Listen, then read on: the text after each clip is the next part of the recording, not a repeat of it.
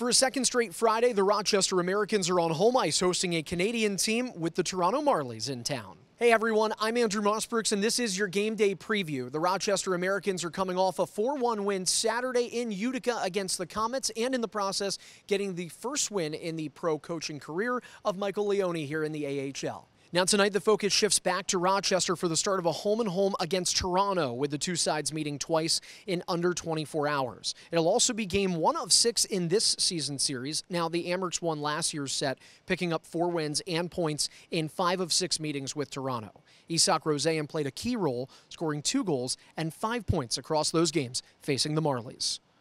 Now, the Maple Leafs affiliate are 2-0 to start the season, and they have firepower up and down their lineup. 19 skaters from last year's team are back. That includes forwards Joseph Blandisi, Alex Steeves, and their captain Logan Shaw, who helped boast Toronto as the best offensive team in the Eastern Conference in 23-24.